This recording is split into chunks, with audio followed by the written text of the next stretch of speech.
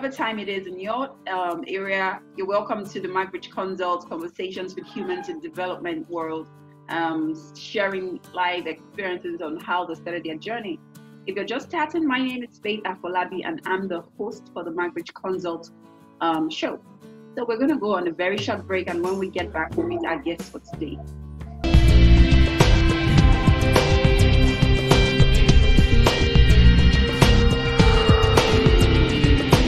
Hello everyone, welcome back from that short break. My name remains Faith Afolabi, and I'm the founder of Mcbridge Consult and the host for the Mcbridge Consult Conversations with Humans in non-for-profit in Nigeria and abroad. And today we'll be discussing with our first financial guest ever since the show started in the season 1 and this season 2. So he is Ayoola Olasuyi, and he's a financial expert in one of the international development sector in Nigeria, and he'll be sharing his experience. So sit back, relax, and let's meet him. Yeah, my name is Ayoola Olasuyi.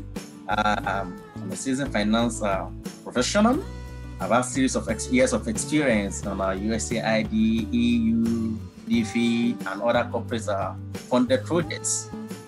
Presently, I'm working on USAID funded projects, peace and conflict mitigation in Zaria states as a finance and admin officer there. It's nice having you around. Oh, that's a lot, Ayo. So please, can you share with us your journey, how you started your non-for-profit journey? Because it's not something very common. Okay. I'm sure you wanted to work in a bank or something. Maybe you have worked in a bank. So just share your story on how you started. Okay, well, working in an NGO, it's something that I've actually dreamt about. I really loved, but even though I don't really know much about NGO as at that time, it started when I was working on one of the manufacturing company as at that time, when I lost my job with EcoBank due to restructuring. Okay. So there's this accounting software that was introduced to the organization called Tally ERP9. I wasn't among the people that were supposed to be trained for that software, but I utilized my break period to learn. And due to the fact that I have accounting background, so it wasn't too long for me to catch up. I was able to catch up within a short period of time, and I was able to use the software in the organization. And the opportunity come, boom, that as an NGO that was looking for an account supervisor manager in management officer in Kano as at that time, with Sally ERP experience. That's why I applied. And when I applied, I was called. The following day, I was called for an interview. I went there. The MD of the organization, because it's a local NGO, they just asked me to generate one report, this and that, bring out the systems. I said I know Sally ERP. And I was able to bring out those reports within a short period of time. Then the next thing, we started discussing salary. That was how I started my NGO career. Then from there, I moved after, because it's also a USAID project they were doing then. It's a WASH project in the Castina, Bauchi, and so after that, at the end of that project, I was in that organization. I was able to help the organization to restructure the chart of accounts. I was able to bring out a lot of policies that centers around cash management, centered around procurement policies, that centered around travel advances. And so I was able to do all those things, and I closed out the projects, the USAID project in the organization. At the end of the project, I joined Elinkela International as well. I was there for a short period of time. After Elinkela, I joined Save the Children International. I was in Lagos. After Save the Children, I was there for 2 years. Then present, I'm in Pact West African. Wow, that's a really journey and a very interesting one. So Ayo, please, can you explain to someone that is a novice out there, what is the role of a financial manager in a non-for-profit sector? Because I know you mentioned procurement. That's kind of part of logistics. So you can just explain to us briefly, what is your role? What is it all about? Okay. Let me just say that as a finance person, is the last control place in an organization, in an NGO, so to say, because they are expected to uphold the policies of the organization. They're expected to uphold the policy of the donors. Because no matter how good your dramatic activity is, if you don't have a very good and fantastic financial documentation to back it up, it's as good as not doing anything. Yeah. Because this will give you a goodwill in the sight of the donors, and with having a goodwill in the sight of the donor, that means you'll be able to get more funds. Yes. There will be sustainability in the organization, and there will be going concern in the organization. But in a situation whereby you are unable to cut the expenses, you are unable to make good use of the fund that the donor gives to you, then there will not be another fund. Opportunity, yeah. There are some things that are expected that each of the organization is expected of an NGO to do. We're talking about reasonability. We're talking about allowability. Is the fund reasonable? If you are the one that owns this particular amount of money, will you spend that money the way you are spending the NGO money? Or is it because it's the funder's money? That's why you decided to be spending it anyhow. Something that's worth maybe 5 naira, which is your money that you spend 5 naira on it. Do you now say because it's a donor's money, it's a free money, will you now say it's 100 naira? No, it's not reasonable. About allowability. Is it approved? Does it fall within policy of the donor? Each of the donor have their own policies that they follow. But the particular project that you are running, does the policies, the thing you want to do, does it fall in line with the policy? Does it agree with what the policy of the donor really wants? Is that the way they want you to report it? Because we're talking about donors does not want you. USAID, for instance, they have a lot of policies that center around Flying America, procurement. It's very, very essential. They have to follow the procedures. There are several thresholds that you need to do that has to do with a simple procurement, that has to do with formal procurement, that has to do with bid analysis and open bid, for instance. So it's at different stages that needs to be followed. These are the things that as a finance person. It's getting interesting. We're going to go on a very short break. Now, if you're just joining us, my name is Faith Afolabi and I'm your host, and we've been speaking with Mr. Ayoola Olasuyi, a financial expert in the non-for-profit sector. Don't go away. Call your friends, come and watch, subscribe on our YouTube channel. Stay tuned.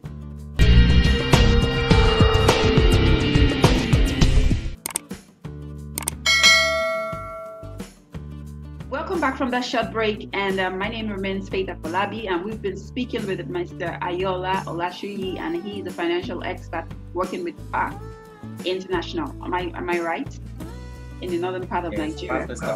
Okay, so he has shared his experience on how he was able to build himself when he was in the banking sector, not minding the challenges he faced when he was told that he couldn't go on a training. Am I right? He was able to learn the packages used for financing, and there, when the opportunity showed up, he was able to get the international jobs roles that he is in currently. He has worked with several, and he's in one currently. Okay, now, so if someone is watching you and they'd like to know what did you study in school, how can they start? They want to get into non-for-profit sector. How can they start? How can you advise someone to start? Okay, I have my first degree in finance on the University of Ado-Ekiti. Then I proceeded to Ahmadu Bello University to have my MBA. Then all those things, we are in a dynamic environment, so we cannot really base your knowledge on your first degree. There are some other skills that you needed to add for you to be relevant in the financial sector. Even though being a fellow of a Chartered Institute of Accounting is the peak, but there are some other aspects of it that you have to learn. There is digital accounting, there is forensic accounting, there is taxation, there is that. Basically, for somebody that is coming in, you need to know everything about Excel. You have to be very, very good in making use of Excel. Know your pivot table. You know some E. You need to be grounded in how to use Excel, because you use Excel a lot. There are a lot of information that you need to present in such a way that the management will be able to take a very good decision. But by the time you are saying all seeing all the budget line, expense line, seeing all these things like that. We will not be able to understand. But present it in such a way, it will be catchy. You will be able to summarize it using Excel. So that's the basic thing. People know that you have your first degree in the finance related aspect, but you still need to go ahead and get to know about all these Excel. Then take other training, build oneself on the policies of each organization, I mean each of the donors, because as time goes on, they change their policies. USAID has changed their policy, OBM, and I use the ADR now. So if we still stay in the era of using the OBM, by the time you go for an interview and you're being asking one question or the other, you're still making reference to OBM, you will know that, oh, this person has not done anything. OBM means Office of Management and Budget. That is the office that is responsible for managing USAID policy. So it talks about traveling policies and what is allowable, what is allocable, what you can do and not do. But they've not changed everything now to ADS. So ADS is an operational guidelines. It contains 200 chapters that is organized into 6 series. We have the agency, organization, the affairs, programming, acquisition and assistance, human resources, management service, and budget and finances. So that is what we have under that's what the ADS covers generally. So under each of this line, then I have different things that we need to, that's expected to be to know as a palm of your hands. So by the time there is anything, you'll be able to know what does the policy says pertaining to this particular thing, pertaining to the acquisition, pertaining to equipment, pertaining to budgeting, finance, HR, and the likes. So that is what it needs in a nutshell. Okay, so are these kind of trainings online for someone to go learn, or you have to work in an organization sponsored by USAID before you get that? There are some trainings online. They can get, for instance, there are a lot of free training online. Disaster Ready, they have series of things. One can go there and get, you can get it online, and it's free. Just for you to just register with your email address, they get a series of trainings that you can go there and get, and it's also certificated. You can get your certification at the end of it. Although there are some that you have to pay some amount of money. Even though this education, if you think education is cheap, you can try ignorance. You're right. That is very strong one. Okay, so do you get to relate with other program officers while you work, or you just sit in your office and you handle their requisitions? So do you have to be all around, or you find where you are?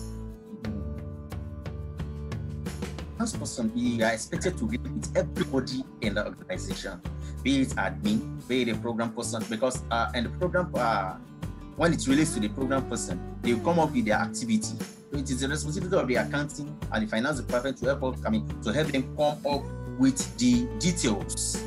These are the things that is required for this particular activities. Organize a training.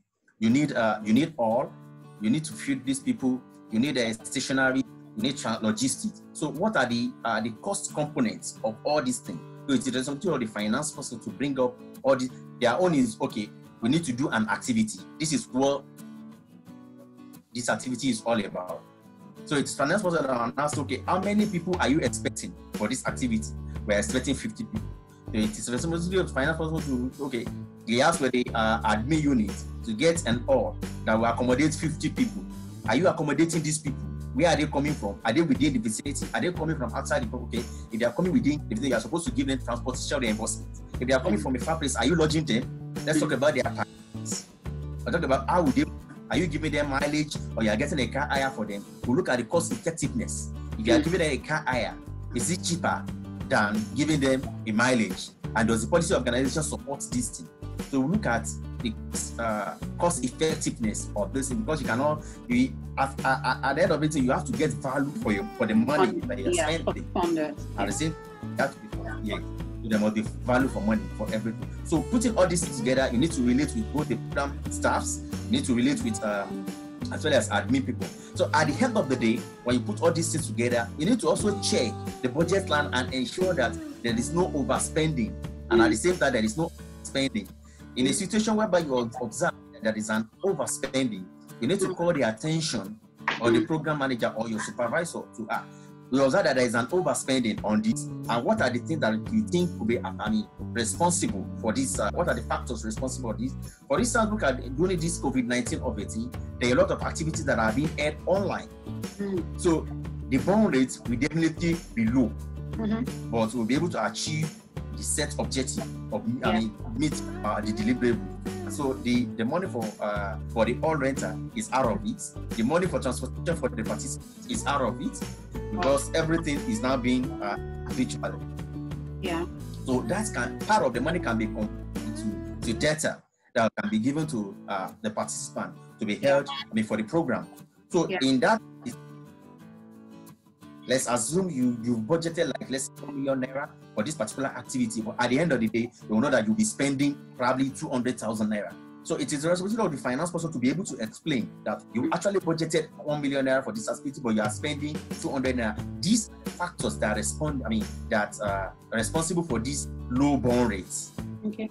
And at the same time, if there is an spend, we'll be able to say, okay, these and these are the factors that are responsible for probably something that is being sold in the maybe there is fuel scarcity.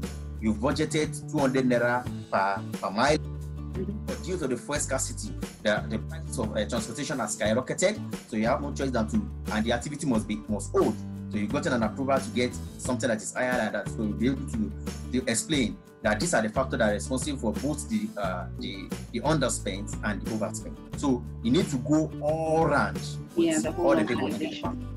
Wow, that's a lot. That means you also have to have people management skills, because I see you need to be able to relate with humans so that you can understand everybody's point of view, regardless of how you feel. So you don't bring your emotions into what you do.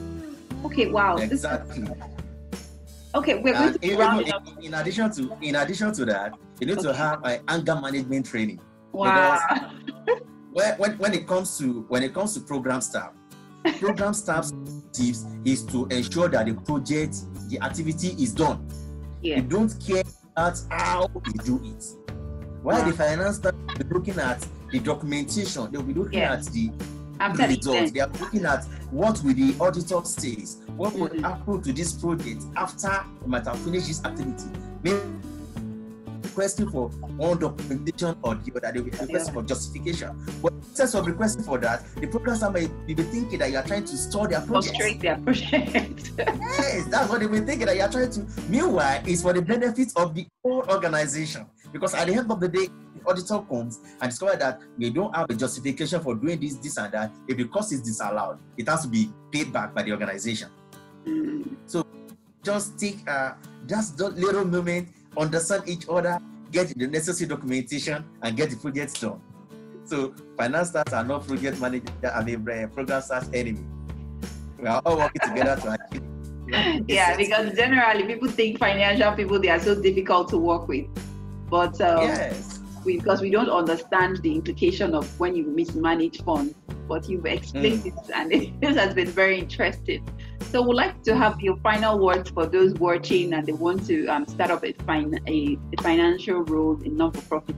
How do they go about it, whether they've studied banking and finance or not? What do you tell them? What's your last word? Okay, what I would just we just keep developing each other. Find the basic.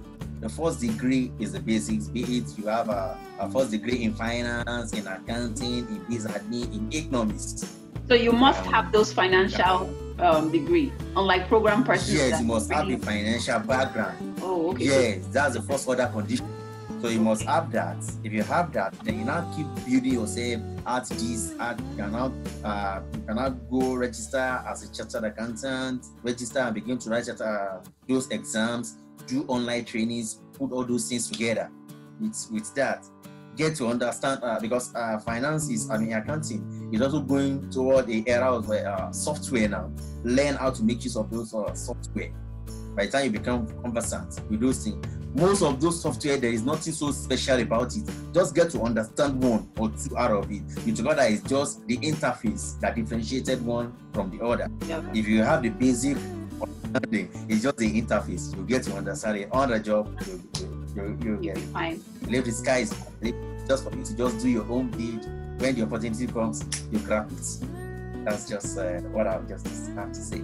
The sky is your limit. So if you're just joining us, this is the Mcbridge Consult Media chat room with conversations with human and non-for-profit sector in Nigeria and abroad.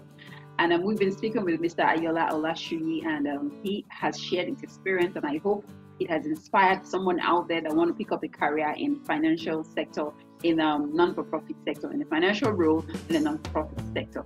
Thank you so much for accepting our invite, Mr. Ayo. And thank you, viewers, for staying with us. If you have not subscribed to our channel, please feel free, go to YouTube and subscribe, share the link with your friends, and stay tuned. We have so much more coming your way. And from me is a bye. Have a wonderful day. Thank you.